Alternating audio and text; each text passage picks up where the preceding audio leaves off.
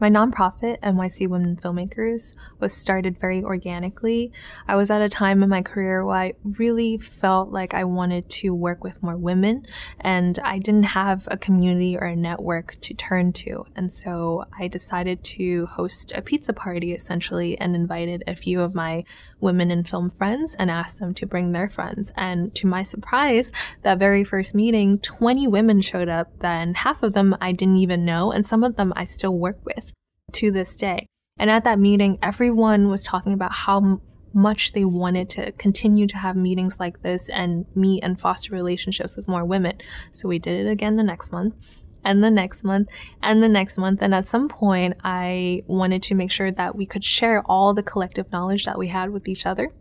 So we started hosting workshops and events and panels, and we grew to about 4,500 members in 3 years, and now we are officially a nonprofit, and none of that was planned. You know, sometimes life happens and things grow organically and people come together, and so there are some things that you can't plan, but if something good is happening, keep rolling with it. If you're interested in what NYC Women Filmmakers do and joining us online, you can go to our website, nycwomenfilmmakers.org.